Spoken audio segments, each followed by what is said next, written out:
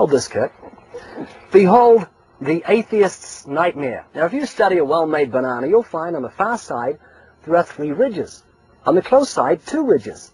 If you get your hand ready to grip a banana, you'll find on the far side there are 3 grooves, on the close side 2 grooves. The banana and the hand are perfectly made one for the other. You'll find the maker of the banana, Almighty God, has made it with a non-slip surface. It has outward indicators of inward contents: green, too early; yellow, just right; black, too late. Now, if you go to the top of the banana, you'll find, as with the soda can makers, they placed a tab at the top. So God has placed a tab at the top. When you pull the tab, the contents don't squirt in your face. You'll find the wrapper, which is biodegradable, has perforations. Notice how gracefully it sits over the human hand. Notice it has a point at the top for ease of entry. It's just the right shape for the human mouth. It's chewy, easy to digest, and it's even curved toward the face to make the whole process so much easier.